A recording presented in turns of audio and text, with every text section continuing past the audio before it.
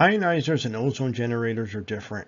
Most ionizers do not emit detectable amounts of ozone. An ozone generator, on the other hand, emits plenty of ozone. Here in this video, I compare a necklace ionizer versus a mini USB ozone generator. As you can see from the ozone meter, ambient ozone is about 18 parts per billion right now.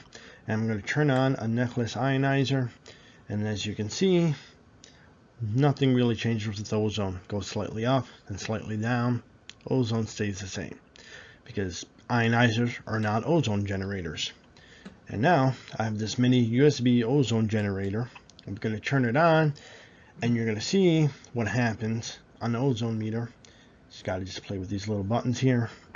So the ozone generator is on. It is emitting ozone. We'll say we started off at 10 parts per billion, and as you can see, ozone is now skyrocketing.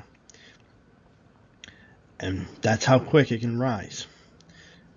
This is just a mini ozone generator. This is not even a full-sized one. And we don't really need to watch this forever, but in less than 30 seconds, we went from 10 parts per billion to 275 parts per billion ozone using a mini ozone generator. I actually like this device. It's pretty nifty. It's tiny, plugs into any USB power bank. You can kind of use it to detox things, like even a face mask. As you can see, since I turned off the ozone generator, ozone went straight back down. Turn on the ionizer.